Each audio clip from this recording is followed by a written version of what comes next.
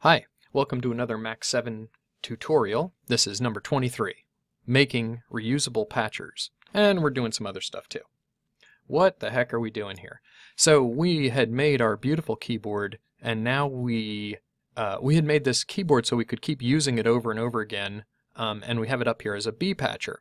Well, you know, we were just making this electronic synthesizer, in case nobody was paying attention, and we'll just turn the sound on there and maybe play something a little bit. Oh, that's volume's at 0. Always a problem. There we go. And it's great because they're sine waves. They're so perfect that they really interfere with each other.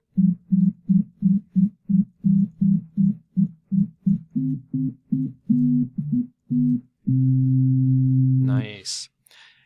But what I realized was, you know, this is a perfect scenario where now I want to add an effect, and I will have to change 6 patchers here, and I don't want to because I'm truthfully quite lazy. So with your patcher locked, let's do a real quick experiment here. We're just going to click open Johnny Cycle here, and instead of I like to be safe on this. I don't want to save my entire project as Johnny Cycle. So I'm going to make a new window. If you go into your patcher window toolbar down here, there's a little like window over a window. I'm going to click another one open, get a new view of this, and I'm going to save this like I saved the keyboard patcher before. File, save as, and I'm going to put it in here as Johnny Cycle. All right, well, guess what? Now we're just going to put these away, and I'm going to come back here and let's unlock this patcher. And we're going to click in the name here, and whereas right now it says P, which is a sub patcher, Johnny Cycle, I'm just going to start typing Johnny Cycle. And there it is. Now let's look at the difference here. Suddenly we have Johnny Cycle here without the P, and the reason is because it's now saved as a file, and you can open your file as a patcher inside here. Now this does mean that if you are trying to hand in your homework, for example, you're going to need something that says you're going to need to send me a couple files. You're going to need the main patcher, whatever it is you're working in, My Big Machine, Ted's Big Machine, and then you're going to have to send me Ted Cycle and Ted Keyboard. You'll have to send me all 3 patchers, or you can possibly embed this somehow or other in them. No, you'll just have to send them all. We'll get back to that later. Anyway, now the other thing is that if all of these were to say suddenly, and look, you can just delete the P and they all turn into Johnny Cycle. Now, why would I bother doing this? The reason's actually quite simple. I only want to change one of these. As they sit right now, I'd have to open each one of them, and there we go. They're making a thumping sound as they reconnect to the amplifier for the output. But now, if I open the original, and I'm going to show you how to do that. Let's lock our patcher here and double click on Johnny Cycle. Okay, now this is the Johnny Cycle patcher, and I'm going to make it a little bigger and zoom in so you can see everything.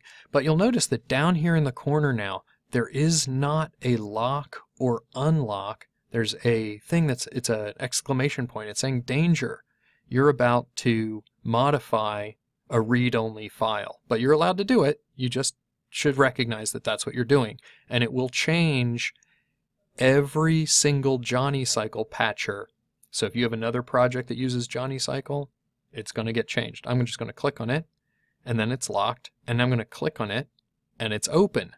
So here's Johnny Cycle with its, let me zoom a little bit here. Whoop, whoop. Johnny Cycle, where are you? Come on, come on. There we go. Whoops, whoops, whoops. There it is. Okay, so what do I want to do to Johnny Cycle today is I want to add the ability to bend a note.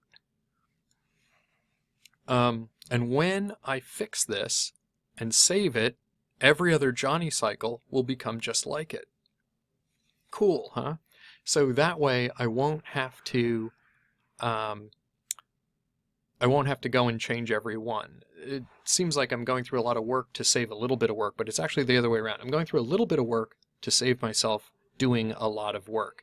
So we're going to learn some new objects today as well. If I can't remember if you learned these before, but the first thing I'm going to do is just receive pitch bend, because we already embedded this inside kind of in our patcher, and I don't want to mess around with having to send more patch cords around. So I'm going to type N and type the letter R, which is for receive. You can also type receive if you want to, but I just prefer R.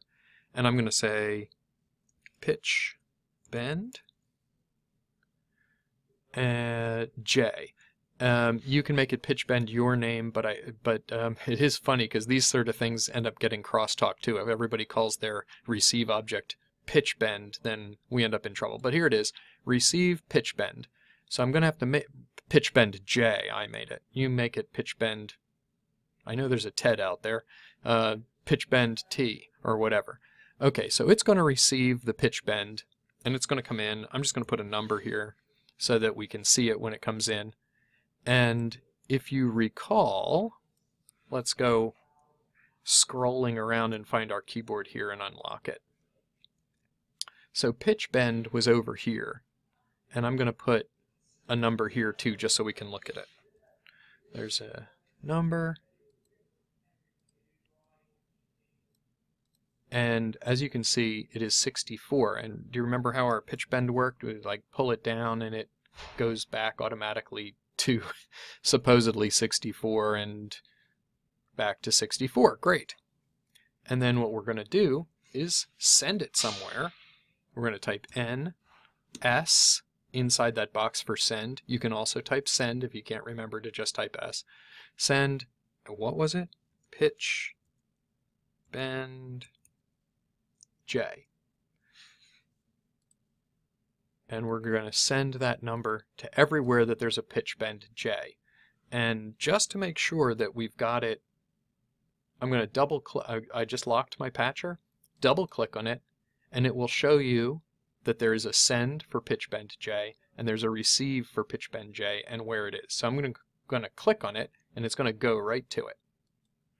So there it is. And look at that, it already received the 64. Fantastic.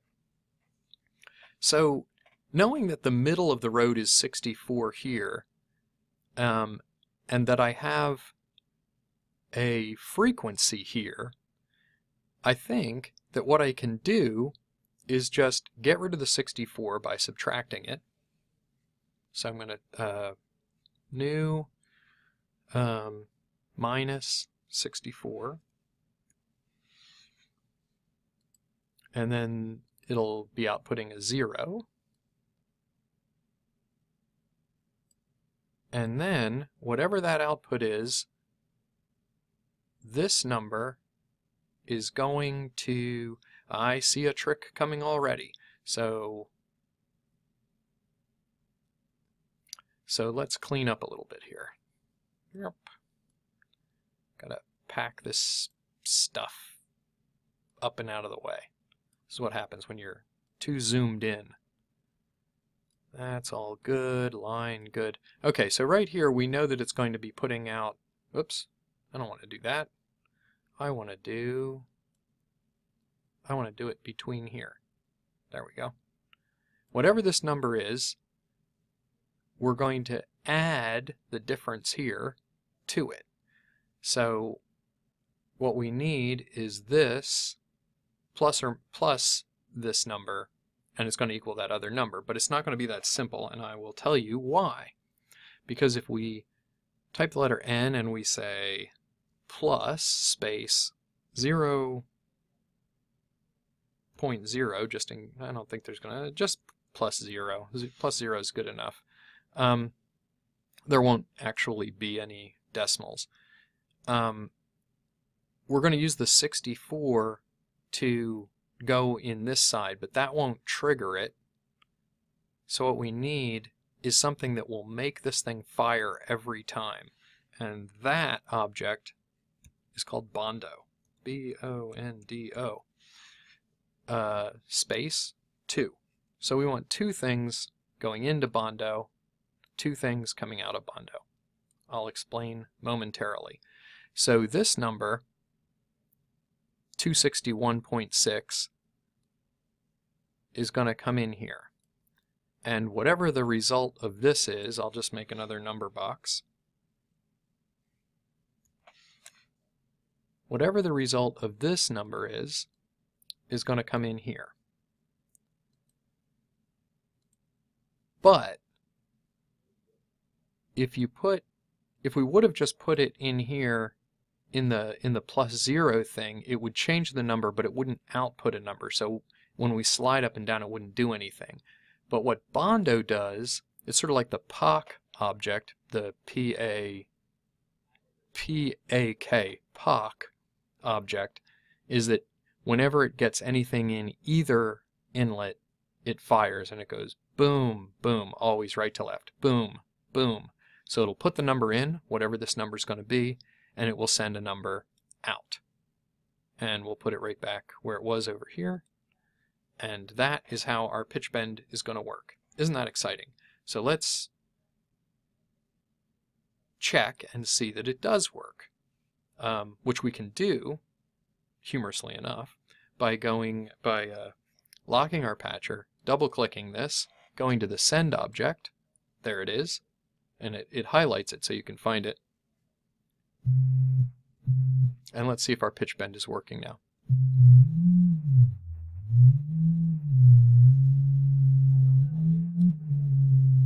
Nice, nice.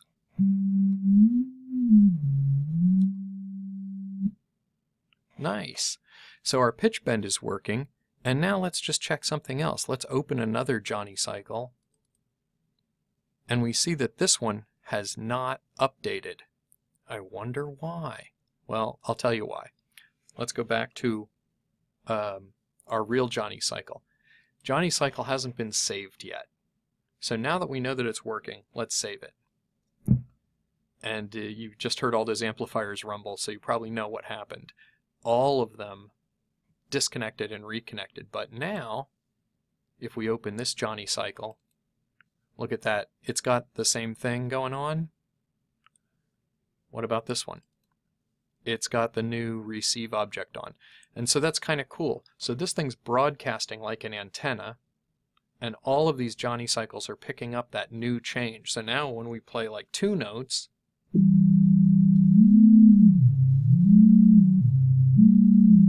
nice. So besides learning how to do this awesome pitch bend, which sounds totally radical, we've also learned how to sort of conserve our effort and how to make patchers that will update themselves. And that's important, especially if you're doing something like making a 24-note synthesizer. We've just got 6. Well, 5 actually, if you count the keyboard's limitations. I never did fix that. But so there you go. Patcher within a patcher. This is how to use a regular patcher as a sub-patcher in Max, and how to make a really cool pitch bend using Bondo with your super awesome keyboard. So that's it for today, and not for today, for now, because I'm going to come right back and do another tutorial. But I hope you enjoyed that, and I will patch with you soon. Take it easy.